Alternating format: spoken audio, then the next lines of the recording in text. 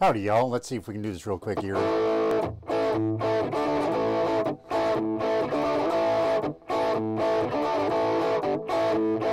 Taking my time, choosing my line, trying to decide what to do. Looks like my stop, don't wanna get off, got myself hung up on you. Seems to me you don't want to talk about it, seems to me. You just turn your pretty head and walk away.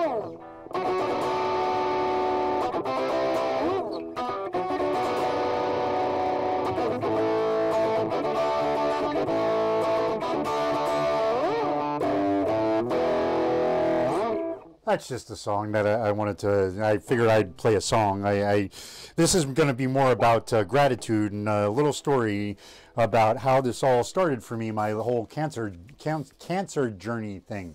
Before I get there, if you could like, comment, and subscribe, that'd be awesome. I am looking to get to 1,000 subscribers because I want to give away a guitar, but I have this goal of reaching 1,000 subscribers first. Anyways, there's a commercial, it's over. So I don't know if y'all know that when my journey started, I almost died. I mean, literally almost died. When I got brought to the hospital because I'd been bleeding. I'd been bleeding out my butt. I thought I had hemorrhoids.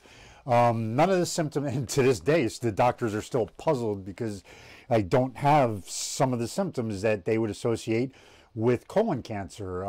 The big one is the pain. It's like, where is it? Every once in a while, but it's like, well, what could it be? It's just like, it's like super fast. It's like, done. And it's like, okay, well, according to everything else, it's not supposed to be there. So I thought I had hemorrhoids. And one day at work, I couldn't get off the toilet, and I actually stayed at work overnight. I was going to try and take an Uber home, found out it was $190, and was like, oh, hell no.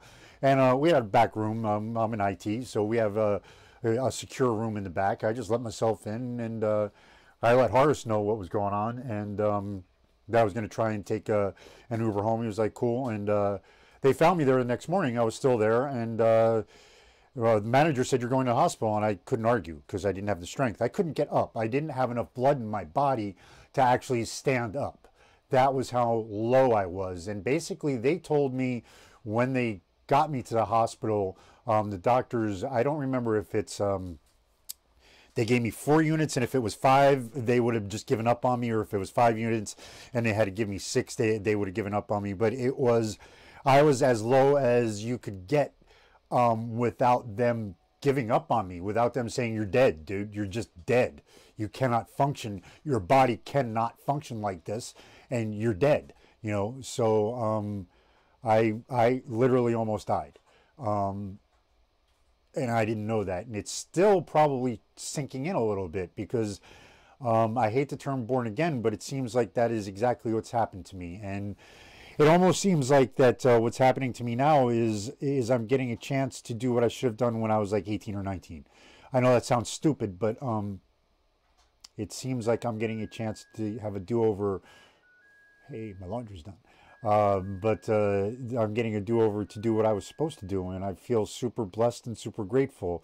I feel super grateful for everyone that's here, and thank you. And Bert, if you're still watching to this point, thank you for the about the silver guitar. I have the 12-string to match, and I'm also, that's why I bought this one, because I love those so much, and I was trying to find something that will completely match it with a black and silver, a black pickguard and silver. I couldn't find that with the electronics that I wanted for a price range that I could afford.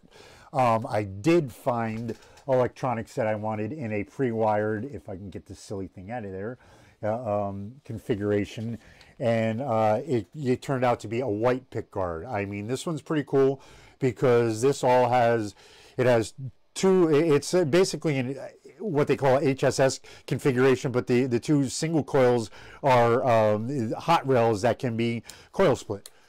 So that, then the humbucker also just, you know, coil split. So, and the on for the for the neck pickup, that was the main thing that I seriously wanted. I love that. I can't stand Strats, but that one feature, if they had put that on Strats when I first started playing a Brazilian years ago, I probably would have liked Strats a little bit better. Probably would have tried to get around the controls a little bit more. I just didn't. I don't like the quack. So but I'm super grateful to everybody that's here and everybody that's coming, and I know I'm gonna get there someday. It's just the waiting is the hardest part, and I'm grateful for the journey too, and I got to learn to enjoy that more. And I'm just so thankful for everything today, and I'm just thankful to be here. And if you're still here for my long story, thanks, man. But yeah, it's just one of those things. What am I grateful for? It's a cliche, but I literally almost died, so I am grateful for being here. Seriously grateful for being here. I thank God every day that I'm here, and hope that I can be here for a while longer. That would be cool, because I seem to have goals now, and if this is how I was supposed to be in the first place, then I will gladly embrace it, and thank God for it all the way. And I hope you guys are having a great turkey day. My sister is cooking a turkey. Gonna come pick me up. We're gonna go have some birds. Oh, some pie. And oh yeah, we're gonna get fat. Yes. Anyways, I hope you all is having a great day. It's Thanksgiving. Always look up. He's there for you. And I'll see you then. Peace.